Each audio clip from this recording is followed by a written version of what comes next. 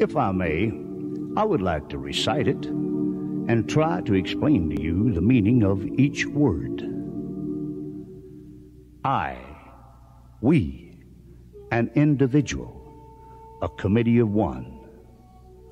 Pledge, dedicate all my worldly goods to give without self-pity.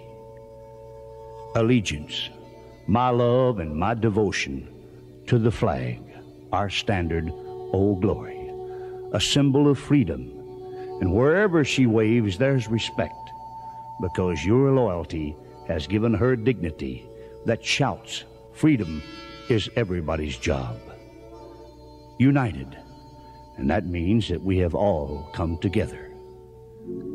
States, individual communities that have united into 48 great states, 48 individual communities with pride and dignity and purpose, all divided with imaginary boundaries, yet united to a common purpose, and that's love for country.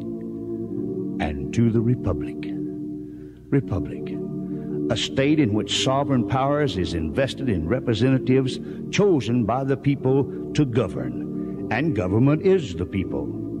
And it's from the people to the leaders, not from the leaders to the people, for which it stands. One nation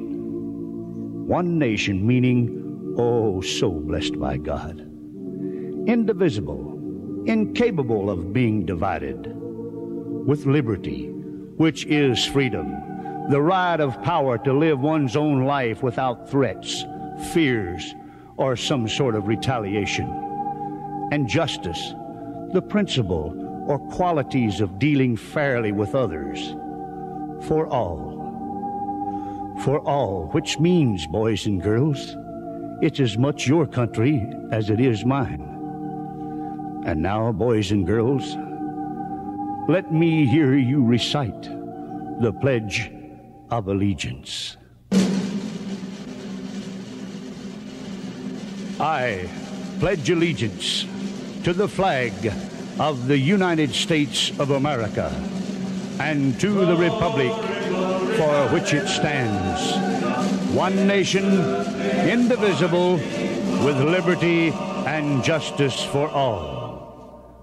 And since I was that small boy, 2 states have been added to our country, and 2 words have been added to the Pledge of Allegiance: under God.